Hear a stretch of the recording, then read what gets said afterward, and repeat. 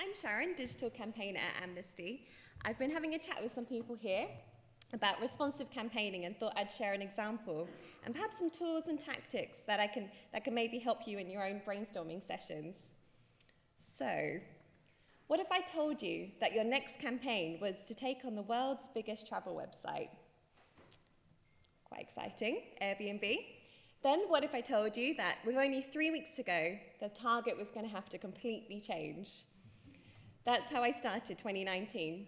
For crisis and tactical campaigning, we often have to be responsive, quick, and able to change direction really rapidly. Our team had been working on a report on companies doing business in the illegal occupied Palestinian territories.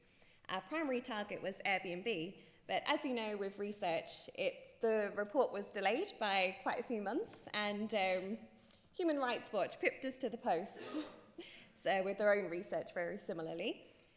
In November, they launched their own report, and the next day, Airbnb announced it would delist from the settlements, which is great news, and they were doing what we were asking them to do, which was a huge win for Human Rights Watch and also, I guess, for us. But it meant that we had to shift focus really, really quickly and translate this huge document of 200 pages into a really punchy campaign, targeting online tourism giants profiting from stolen land and shifting our focus from Airbnb to the second target in the campaign, TripAdvisor. And by the time our report was done, we only had less than a month to do it. So such a hefty report, targeting such a huge global campaign, was deserving of its own multi-channel campaign. To give the campaign a longer life, we forecast 3 comm spikes.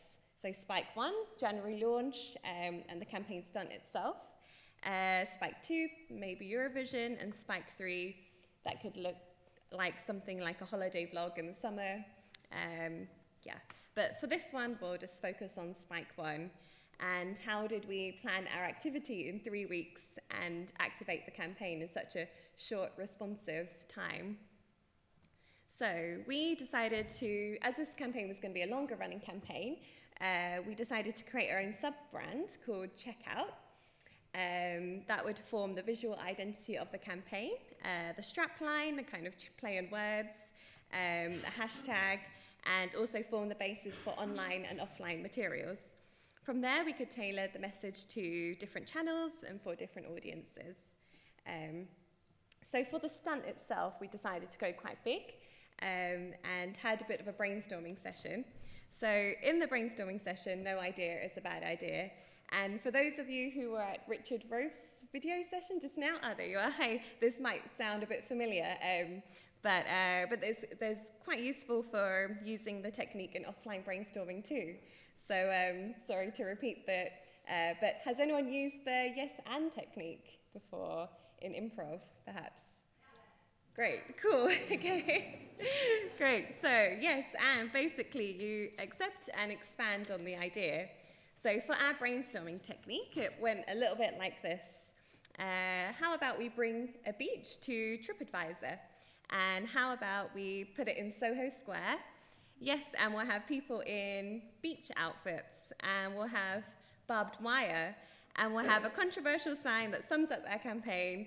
Yes, and it'll be the middle of January. So on the coldest day in January, we built a fake settlement beach in London, complete with barbed wire and a sign that says no Palestinians allowed. We also had some activists in beachwear pretending to be on holiday, calling on TripAdvisor to check out of stolen land. And this worked for creating a buzz. We had loads of photojournalists covering the event and a good level of coverage in national and international media. And that's just a bit of a look at our press coverage. Our main audience for this campaign was also what we call young optimists, so 18 to 24-year-olds, so into social justice and digital savvy. So we decided to go quite big on digital and created a campaign launch video which explained the situation in less than a minute with a strong hook and strong theory of change. I guess I could play it, I guess? Yeah, why not? Got some time. So we had a bit of a brainstorming session with actually Richard beforehand in January to target quite a specific niche audience who were kind of interested in this, this campaign area. And yeah, I guess it just kind of goes on. Just forward that bit. Oops. Okay, so just a little sneak peek.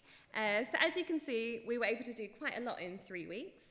And coming together and being responsive, quick and adaptable meant that we were able to be quite flexible in our approach. And although this was on a big scale, we had quite a small budget and did everything in-house.